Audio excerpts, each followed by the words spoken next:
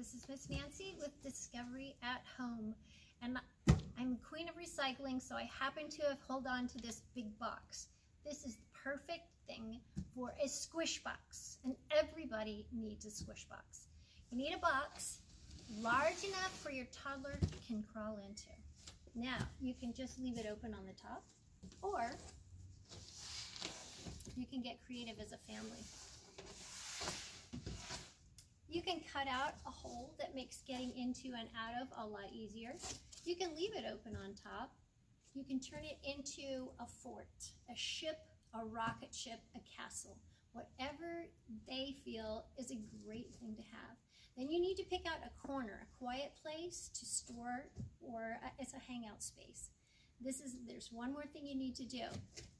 Big letters where it's very visible, their name, the name of your toddler. So this is their home, their quiet hangout space, their to-go place, their peace palace. It needs to be easily identified. And then to put inside their favorite squishy soft blanket or towel.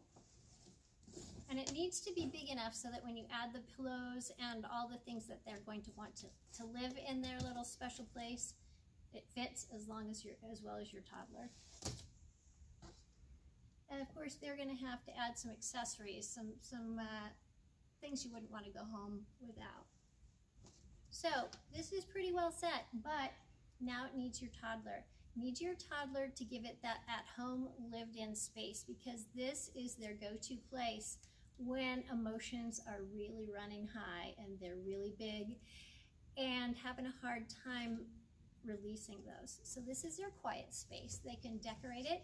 You can use the rip and tear toddler art collage to decorate the outside. Just get your glue stick and your marker, go to town. And because it's a place that they've helped create, they've got ownership and it's their special place. Now, before any tantrum or meltdown occurs, pick a date with your toddler. Talk about some words you might use or some body positions that help regulate or relax. You can talk about breathing techniques like blowing out the candle or putting a cotton ball on your hand and trying to blow it off. There are a lot of simple techniques that give your toddler that autonomy, that self-control to help them turn back to that self-regulation and get to that calm a little quicker.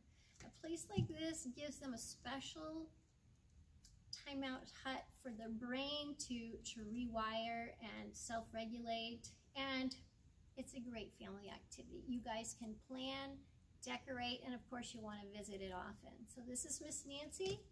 Create your own squish box at home from Discovery at Home. Thank you. Thank you. Thank you. Thank you. Thank you to our friends at Sunflower Health Plan for your generous support of Discovery at